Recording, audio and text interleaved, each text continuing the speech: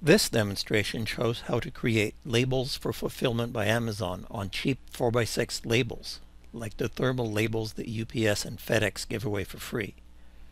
After printing, you can cut the 4x6 forms up into 6 small labels with a paper cutter. The finished Word template file is available at the site shown on screen. On the site, look under Barcodes, Amazon. As far as Amazon's requirements go, their specifications are not fussy. 1/4 inch white margins on the sides, 1/8 margins on the top and bottom. Barcodes with ASIN, description, condition. That's it. Here I'll make labels 1 inch high and 2.5 inches wide, but Amazon's specifications do allow labels between 1x2 minimum and 2x3 max. Illustration isn't Amazon approved, but I have copied the layout of some labels from Amazon's label maker. A version of this template is regularly used to generate barcodes that are sent to FBA, and Amazon has never rejected them or complained. Still, your mileage may vary, so this demonstration is provided for educational purposes only. We accept no responsibility for the use of any information or code herein. Okay, let's get started. In page layout, set the page size to 4x6 inches to match those FedEx labels.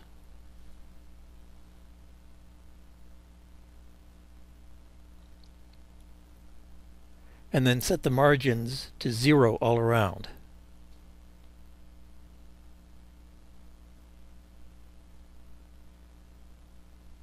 Insert a table, 2 columns, 6 rows. Select the entire table by dragging it, and then right-click Table Properties. First, the entire table. Set the options to set the margins all around to 0 again, and to get rid of auto resize. Moving on to rows, you'll notice that rows 1 through 6 are automatically selected. We're going to specify the height at 0.99 inches exactly. Not 1 inch as you'd think, because we want to leave a tiny bit of room at the bottom, because otherwise we would get page overflow.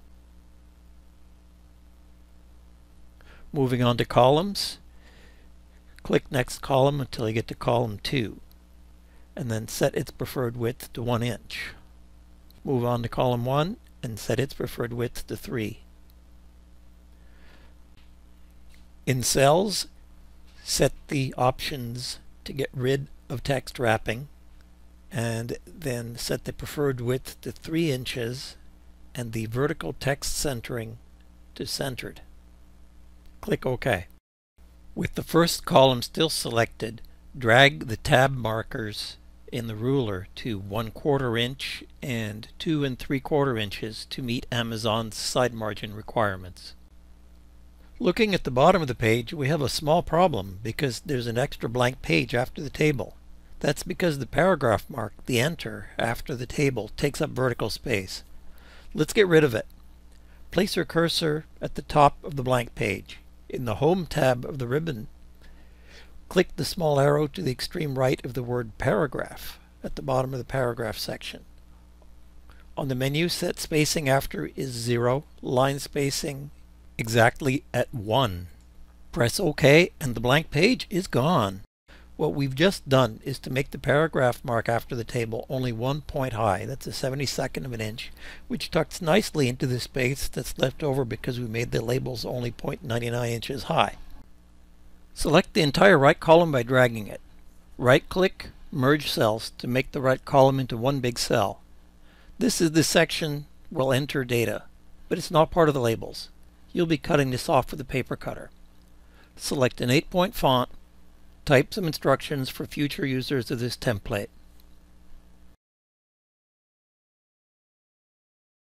Hit enter 3 times to leave a couple of blank lines, and then enter and format a title for the data section below.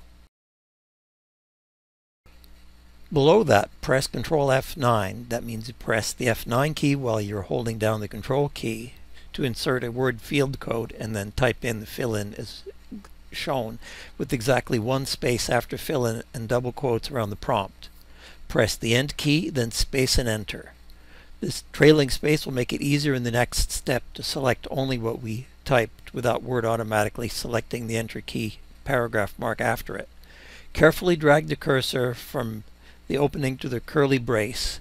Select Insert on the ribbon menu, Links, Bookmark, and type ASIN into the top line and press Add.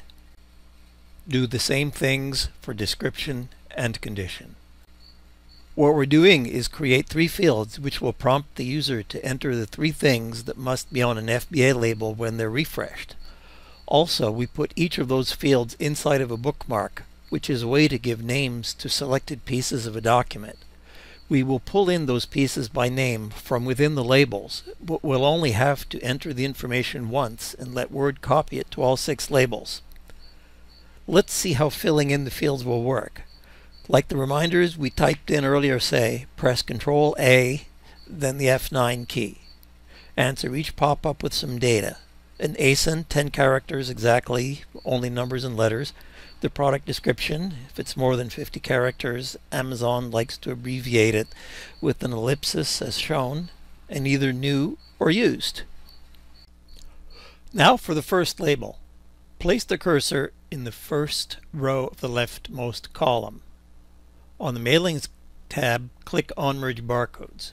Note that OnMerge Barcodes isn't a standard part of Word. It's a commercial add-in product. You can get a free trial copy at the address shown on the screen.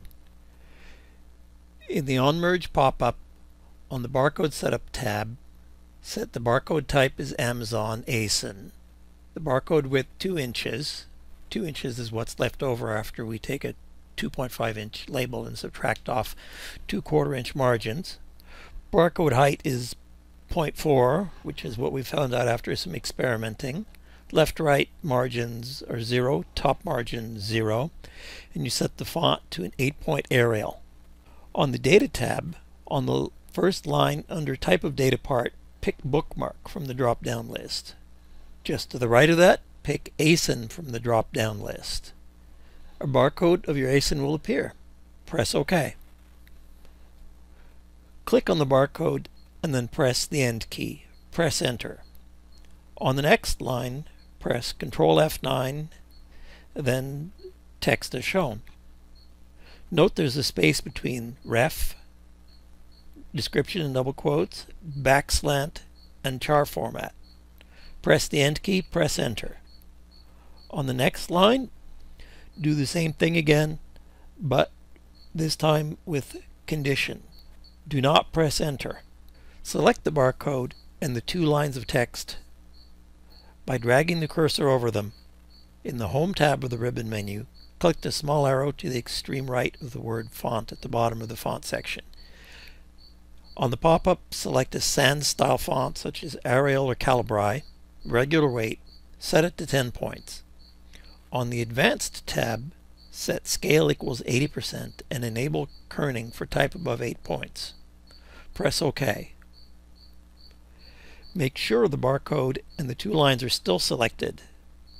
In the Home tab of the ribbon again, click the small arrow to the extreme right of the word Paragraph at the bottom of the Paragraph section. On the pop-up, set spacing after equals 0 and line spacing is single. Press OK. Select only the 2 lines of text. Click the small paragraph arrow again, then set line spacing equals exactly and at 10 points. Now, the barcode has data, but let's populate the description and condition so we can see some results. Press Ctrl A, F9. Just press OK for each of the pop-ups since you've already filled them in.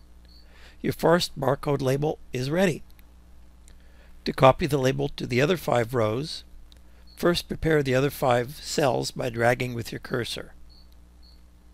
Click the small paragraph arrow again and then set line spacing equals exactly at 10 points.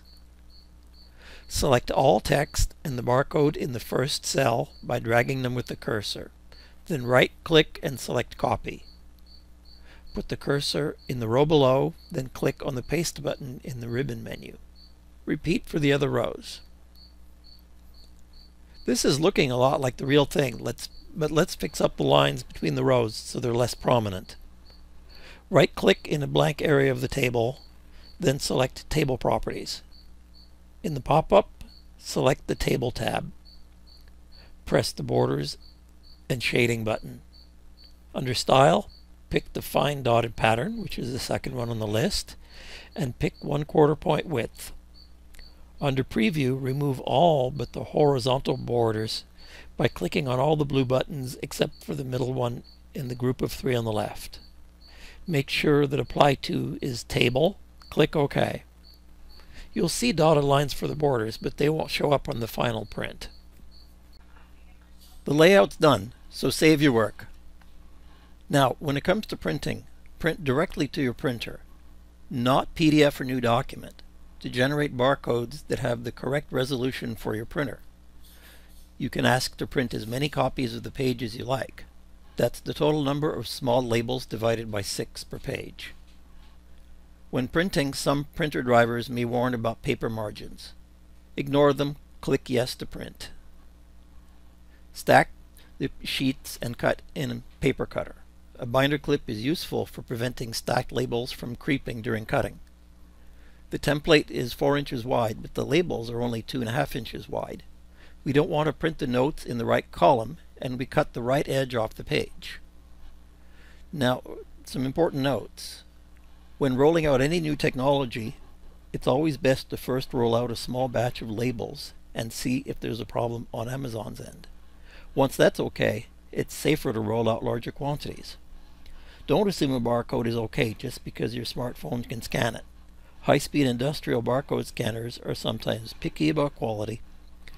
If you must generate a PDF or Word document for printing elsewhere, you must set resolution accurately in Barcode's resolution setting to ensure barcodes will scan. Resolution depends on the exact printer model, so you'll have to look it up. However, it's always best to use the automatic resolution, since you may use a different printer one day and forget all about resolution.